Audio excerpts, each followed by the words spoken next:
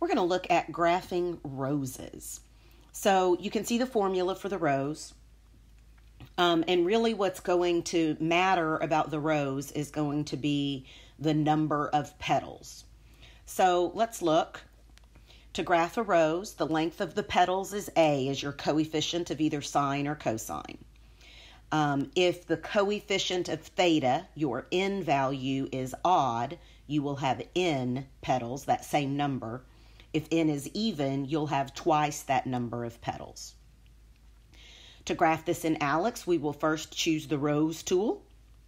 Next, we'll choose once you've chosen that, this will pop up for you to choose your number of petals.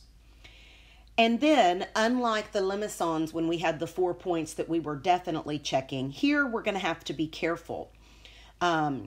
If we have 2 theta petals, we just have to be careful with our theta, and I'll show you that in a second. Also, think about symmetry. Our cosine roses will have x-axis symmetry, and sine roses will have y-axis symmetry, is the easiest way to think about it. So here, first, my petal length is the same as that coefficient of cosine, which is 4. We have 2 theta, so n is 2. So our number of petals, we're going to have 4 petals.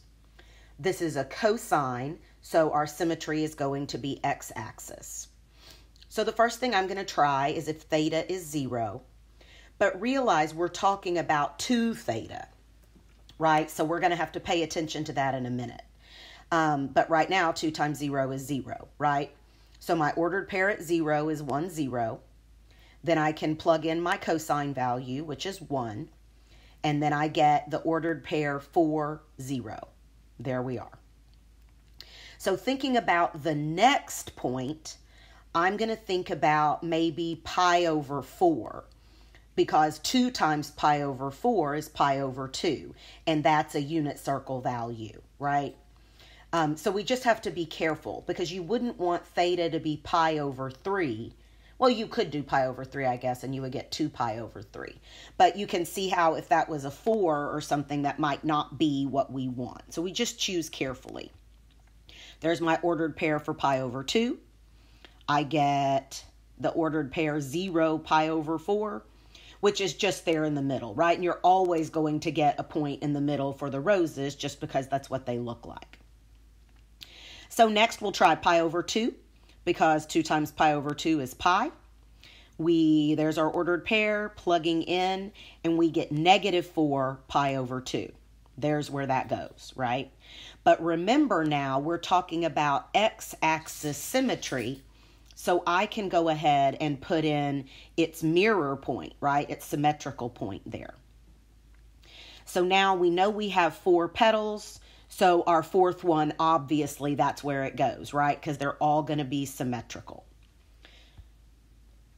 Here, we have a petal length of 2. N is 3, so we have 3 petals. This is a sine, so we have symmetry on the y-axis. So for our points, again, we'll start with 0. We're looking at 3 theta. So my ordered pair, plugging in, I have a point at 0, 0. Again, we're always going to have that point, right? So now we have to think about what we want our next theta to be because 3 theta has to be something that we can deal with, right? So I chose pi over 3, which gives me pi.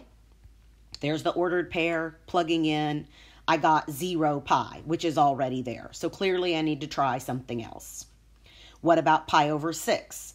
That gives me 3 theta as pi over 2. Ordered pair for pi over 2, plugging in. There's my point, 2 pi over 6. We know that we have y-axis symmetry, so I can go ahead and plot that other point. So that's 2 of my petals. I need a 3rd. What if we try pi over 2? So that gives me 3 pi over 2. There's my ordered pair, plugging in, negative 2 pi over 2, which is there. And again, you're using the tool, so it's going to start putting the petals in as you plot your points.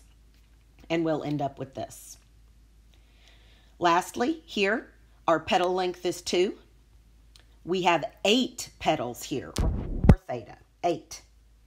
Our symmetry, this is a cosine, so x-axis, and we'll start with 0. Again, we're looking at 4 theta. There's our point, plug in, we get 2 theta, 2 0, excuse me. Next, remember it's 4 theta, so let's try pi over 4, right?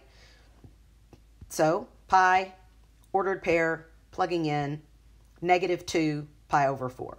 So there's -2 pi over 4, but we have x-axis symmetry, so I know that point is there as well. Another thing I can try, since it's 4 theta, is pi over 2, because that'll give me 2 pi. Plotting my point, I get 2 pi over 2. There we are. Again, we have x-axis symmetry, so I know that point there.